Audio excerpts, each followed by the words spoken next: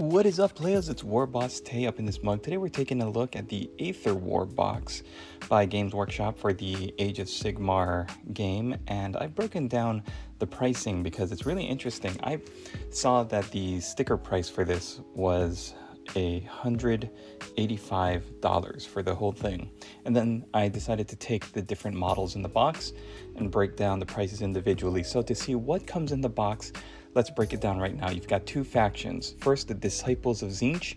The total of these models would come out retail price if you purchased it off of Games Workshop to $183 American. That's 3 Zangor Enlightened, which can also make Skyfires, so you get 6 of those. The box suggests that you build 3 of them as Enlightened and 3 of them as Skyfires. Both of those boxes cost $55 individually, so you got 2 of those. You have a unit of 3 Screamers of Tzeentch, which comes in at $35, and then 1 Magister on flying disc. When this was released in January 2020, this was the only way to get the Magister on flying disc, and then they released it separately. So now you can purchase it for $38. And the Kharadron Overlords are clocking in at $193. So for those, you get 1 Grunstock Gun Hauler, which is the flying transport. That comes in at $55. And then same thing with the Sky Wardens and the Engine Riggers as the Enlightened and Skyfires. It's a dual kit, so you can build 1 big unit of 6 or 3 and 3, and those boxes cost $50 each, so you're getting that 2 times. And finally, you get 1 Endrin Master with dirigible suit, which is, like I said, another special character, or not special character, but an individual character that was not released separately. The only way you could get it was through this box at the time. So he's coming in now at $38.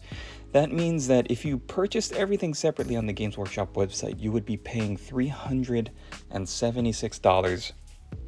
So you're getting a pretty big savings. Since the Aether War came in at $185, you are saving $191. So I mean, if you're interested in either of those 2 factions, the whole gimmick of this box is that it allows you to start collecting mainly flying units. This is supposed to take place in the clouds. So you've got the Kharadron Overlords with their flying guys, as well as the Tzeentch guys on the discs. And yeah, let's take a look. We're not going to really dive into the sprues of all of the models. I'm going to do separate videos if you're interested on any of those. We're just really taking a look at the box as a whole. I broke down the pricing, so we'll take the sprues out, and then we'll go over what they look like, as well as the books, the bases, the cards, and the war scrolls and all of that.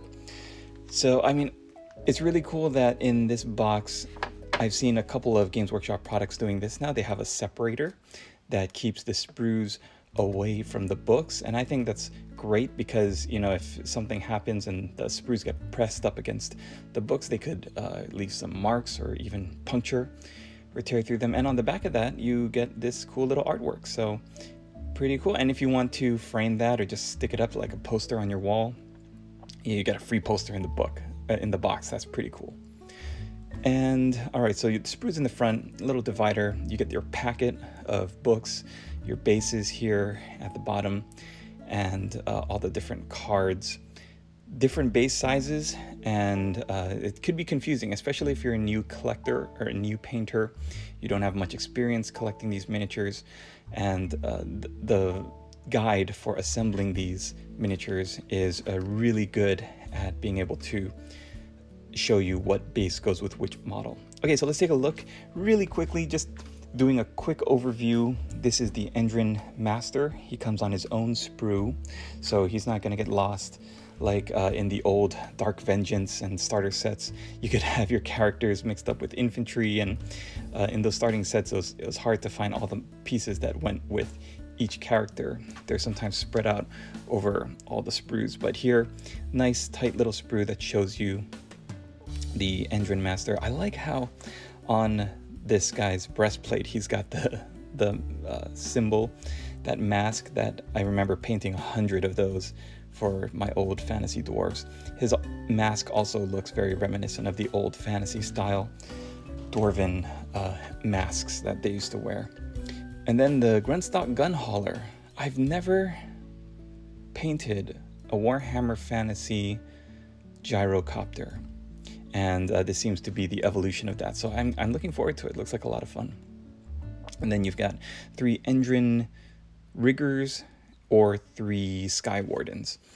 I think it's interesting. These guys have like harpoons. They've got the little dirigible suits on their backs. There's so many fiddly bits. I could really see myself just getting a wealth of extra bits, but not really knowing what to do with them. So some of them look very specific, like they only go in certain areas, but I'm sure some of that creativity that you converters out there would be able to utilize, I think could make a lot of great use from the bits in the Kharadron Overlord frames. All right, Tzeentch now. The complete opposite in aesthetic, where the dwarves are very straight and geometric, and everything looks very well put together and designed. This is like wild and crazy. Tzeentch, the Lord of Change, the god of change and mutation, everything just looks crazy, like a painting, just all different directions, some very free-flowing with the whooshes of magic, or the hair, or the feathers, the tails here for the screamers. I have never collected these new screamers of Tzeentch before, the ones that look like manta rays, so I am really looking forward to building those up. And I believe this is the Magister, yeah, on the little whoosh of magic, so he doesn't come with a plastic base. I like how in this guy you've got some sections there in the flying base, as well as on the staff here. You look in the inside, there's a funky little mesh design, and it's just the amount of detail you can get in the plastics is just really cool. So I'm looking forward to painting that up. When you break open the pack here, it has some pamphlets, some books. It has these cards, and it's got the hidden agenda cards as well as the war scroll cards. And as a old school player who had to rely on flipping through the codexes, it's really cool to have these now. These war scroll cards have everything you need to really know what each unit does, their strengths, their special rules. And I thought this was interesting here. You've got these 2 screamers and the Zangor there, but these ones in the back, they've got the artwork on one side, they've got a picture on the other side, and they're actually like fold open pamphlets. Like there was too much information to put on just one single card, so you kind of fold yours open like that. It's got all of the stats and information on the inside, so very high quality and really cool. Like I don't play Warhammer Age of Sigmar, and just seeing the amount of resources that went into these is really cool. And hidden agendas, this is something I learned was for like tournaments, to get extra points for if you play in tournaments. There are just extra objectives that can give you some points to bump up your score. So I think that's pretty neat too, that you have a extra objective that is separate from whatever the main scenario is. Okay, so the Aether War book here has got so much fluff, so much information to read, and my daddy brain just cannot even begin to. So, but it must be very good. You've got pages and pages of the different armies, the disciples of Tzeentch, as well as the Kharadron Overlords. And in the back, so that's the first half, the lore, the fluff, and then you've got the pictures, the eye candy, to give you some hint as to what you could do with the colors. See, if as a painter, it's cool to see this, but I would have really loved some heavy metal style articles on how they painted the layers and the different steps, like they used to do so much in the White Dwarfs. Then you've got the scenarios here in the back. You could play the Aether War campaign if you're not just cannibalizing these boxes to get the units, and then more war scrolls here in the back so that you can have that as a reference. So yeah, really cool. Then you've got your core rules, which is basically how to play the game if this is your first box, which it should not be. You should have the starter set. I hope you don't have this as your first box, but it does have core rules there. And then here's an overview of what your models will look like, all built and painted. And like I said, you get this idea of what each sprue looks like. So if you want to build a model, you just look for that sprue, you look for that base, that size base, and then it really goes into detail for every unit on how to put them together step by step. Follow the steps, don't jump ahead and think you're being cheeky, because some of these are meant to go in a certain order, and they could really mess you up if you do not follow them exactly, if you go too intuitive and stray off the beaten path. Then you've got the different ways you can build the models, these multi-build kits. Man, I tell you guys, it's really cool how they're able to create completely different looking models just by changing some of the armaments and some of the little decorative bits. Then there you've got that gun hauler. That's going to be pretty cool. Floating airship. And yeah, that does look pretty interesting. Then you've got the Disciples of Tzeentch here in the back, the Magister on the flying disc, and then the two, the melee, I used to call them melee, the melee and the ranged guys, the Enlightened and the Skyfires, and I think they look so awesome. So I'm gonna really enjoy building them up. And then you've got a page right there for the Screamers. Those seem simple to build in comparison. And it does take you through all of the paint sets, or the paint choices, the paint recommendations. There's no steps though. So again, showing us what paints they use, I guess, is good to get a visual idea, but you know, it just would have been cool to have a little bit of an extra step-by-step article.